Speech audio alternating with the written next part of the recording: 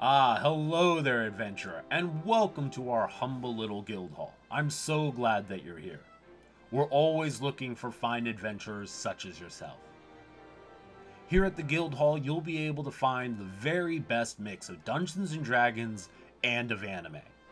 This week, we're going to be starting a new series that will take us through all of the subclasses for Dungeons & Dragons 5th edition. We're going to be building a character based on each subclass and inspired by some of our favorite anime. The first class then that we're going to be summoning up is the Artificer Alchemist. If you're here because you've always wanted to play an alchemist, well really good for you. Listen, is it the strongest Artificer subclass? Nope. Is it an S tier subclass? Nope.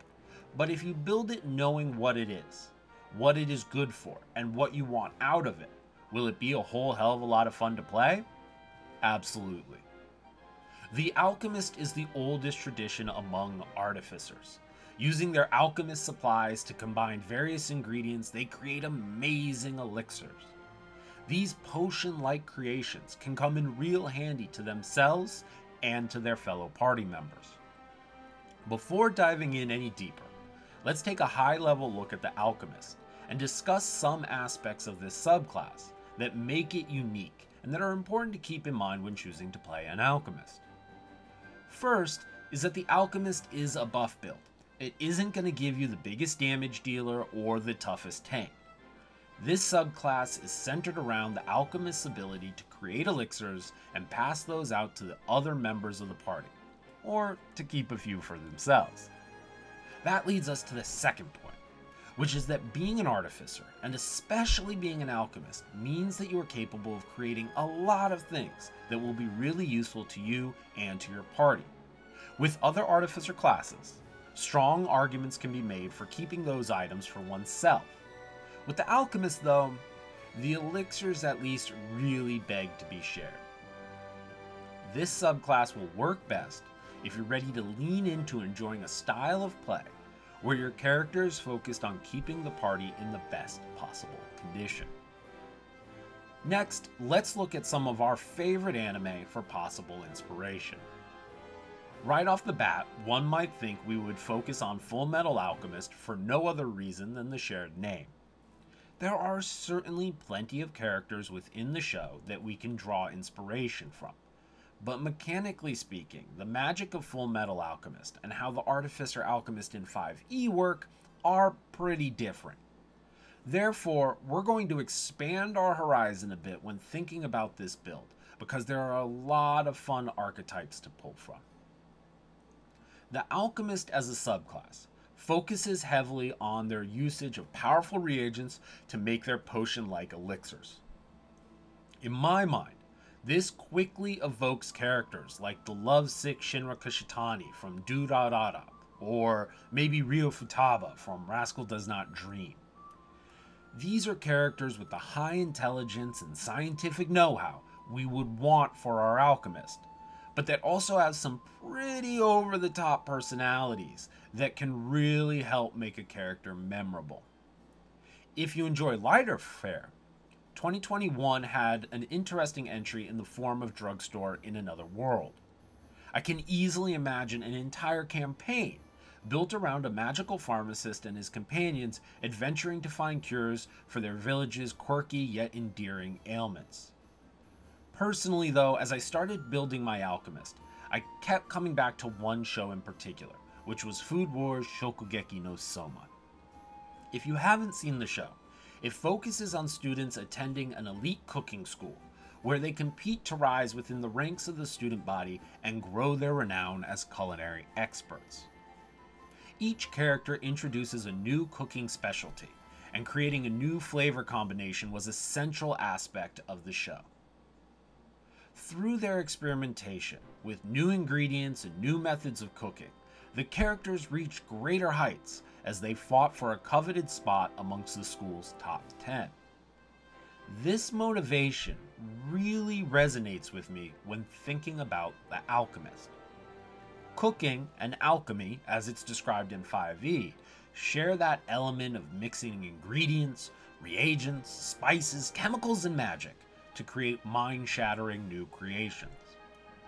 Food Wars gives us two key ingredients to making our perfect alchemist.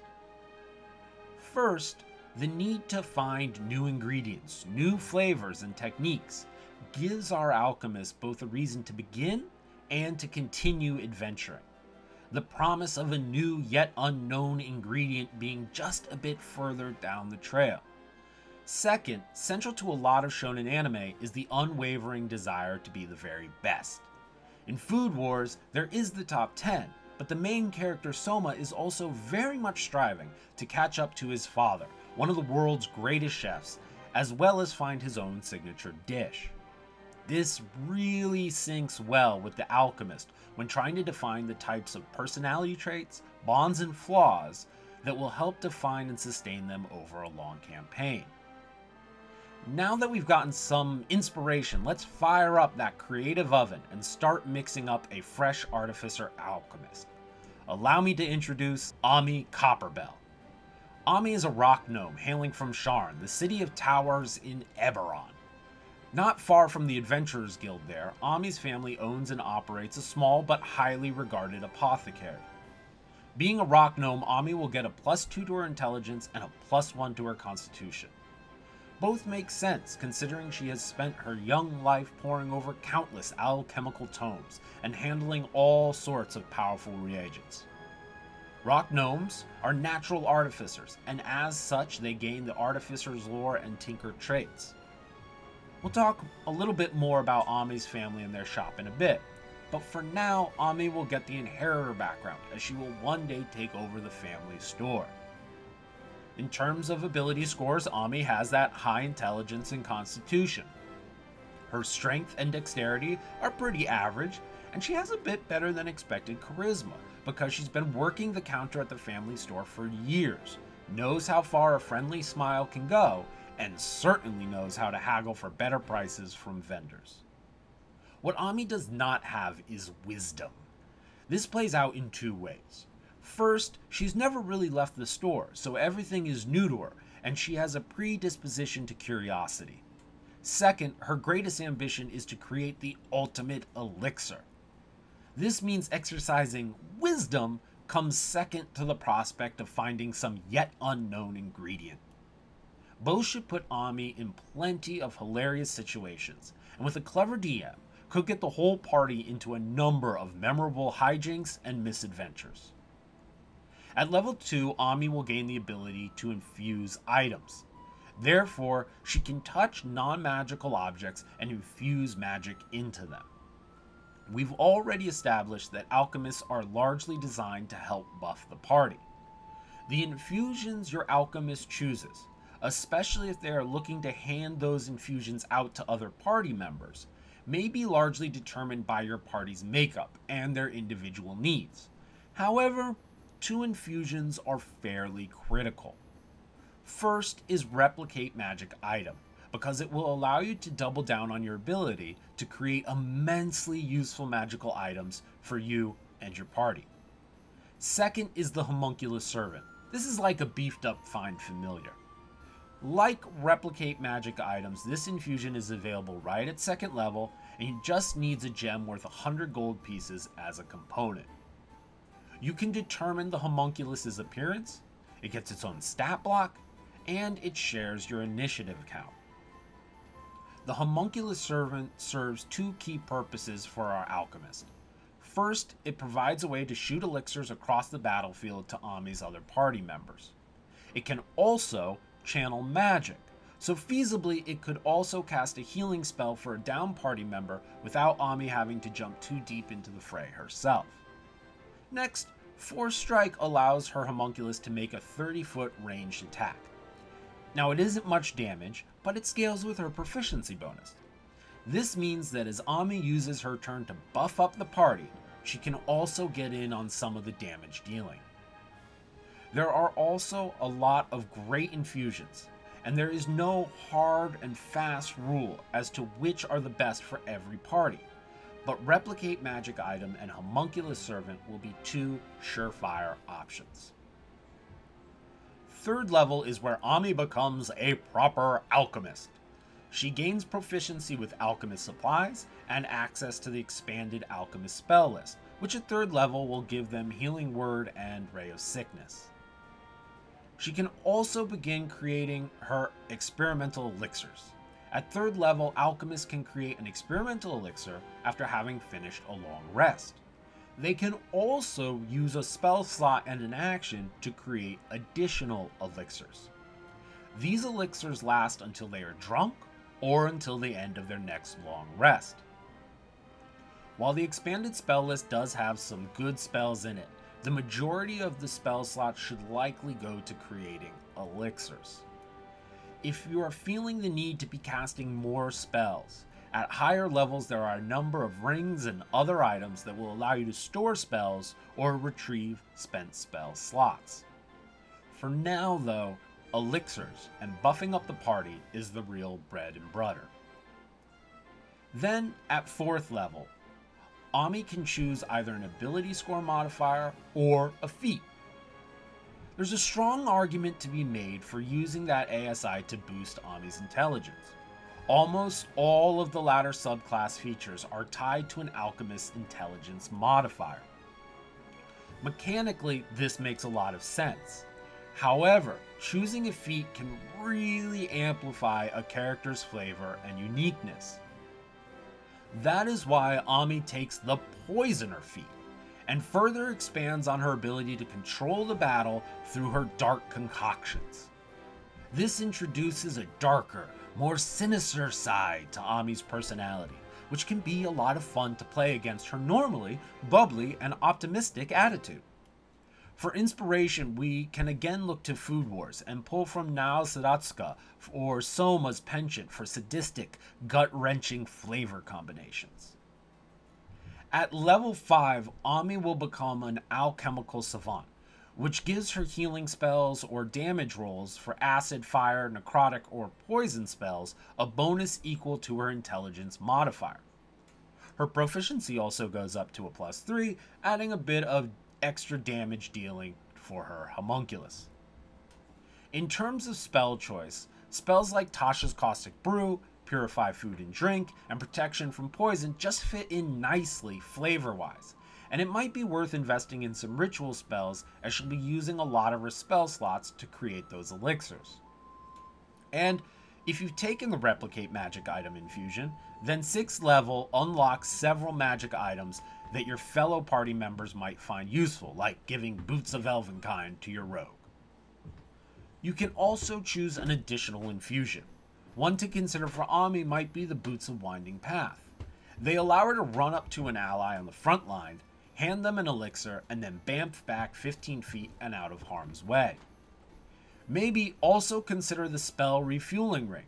As an action, the ring recovers one expended 3rd level or lower spell slot. Once it's been used, it cannot be used again until the next dawn. Still, being able to get back a spell slot gives Ami options in a pinch to either cast a spell or potentially create additional elixirs. At 8th level, Ami will get her 2nd ability score increase. For Ami, I chose the Chef feat. Listen, is it some stat-driving top 10 all-time greatest feat? No. But you'll remember that the inspiration for this build came from Food Wars Shokugeki no Soma, a show about chefs. Yes, we can build a character entirely around stats, but those characters tend to get real boring outside of battle. Yes, you min-max barbarian on a journey to bring back tales of greatness to your village. You're boring. The chef feat on a character who is always searching for new ingredients and who enjoys sharing their inventions just makes a lot of sense and can help elevate this subclass to a higher flavor tier. And sometimes that is just as important as the mechanics. At 9th level, both gain the Restorative Reagents feature, giving those who drink Ami's elixirs temporary hit points, and she gains the ability to cast Lesser Restoration. Both of these features and the 5th level Alchemical Savant rely on her intelligence modifier, hence why we want to make sure Ami's brain power is at its max. 10th level, therefore, is a big deal because it opens up a ton of options with the replicate magic item infusion. Now we'll really need to test just how giving your alchemist really is. If you decide to forego giving bracers of archery to your ranger or gauntlets of ogre power to your barbarian, then the headband of intellect is a must for Ami, because that's going to put her intelligence at a 19. Both the 5th level alchemical savant and 9th level restorative reagents rely on Ami's intelligence modifier, so we want a brainy alchemist. Taking the headband will allow her to take 2 feats without having to sacrifice her ASIs for intelligence boosts. Again, to really enjoy this subclass, I think you're going to want to lean more into flavor than stats. Therefore, getting the intelligence boost can probably wait a little bit longer than with other subclasses. At 11th level, Ami gets the spell storing item, allowing her to store a low-level artificer spell. Then, at 12th level, she gets another ASI, which is really kind of dealer's choice. By now, with this build, their flavor has been well established, and this ASI can be used to help shore up any areas that may be lacking depending on what type of campaign you are playing. 14th level will open the last bracket of magically replicable items, and 15th level will give you Chemical Mastery. Chemical Mastery gives you resistance to acid and poison damage, and you are immune to being poisoned. You also can now cast Greater Restoration and Heal. Once you reach 15th level, you are basically finished with any alchemist-specific features. Staying with the Artificer class at higher levels mostly gives you additional attunement slots. It may be worth choosing a multi-class if you want to expand on this flavor. Regardless of what you do at higher levels, one way or another, a character like Ami, with her outgoing personality and ability to buff up the party like no other, should be a whole hell of a lot of fun to play. While there is no one right way to play any subclass, I hope Ami might encourage you to give the Alchemist a shot. In the comments below, let us know if you've encountered any alchemists in your own travels. And make sure to come back every Friday for new videos or join us on Twitch and Discord. Links are below in the description. So with that, until next time, adventurer, safe journeys.